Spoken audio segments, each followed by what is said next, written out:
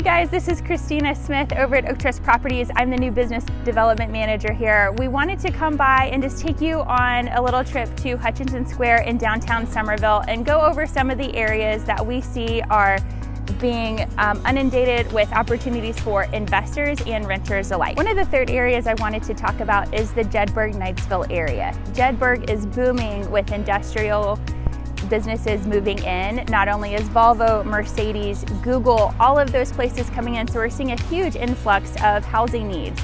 So renters are flocking to the area. So as an investor, you're wanting to pay attention to those businesses coming in because you're going to know that people are going to need houses in the area in which all these new businesses are coming in. If you want to learn more information about all the communities we talked about in this Somerville area today, please give us a call.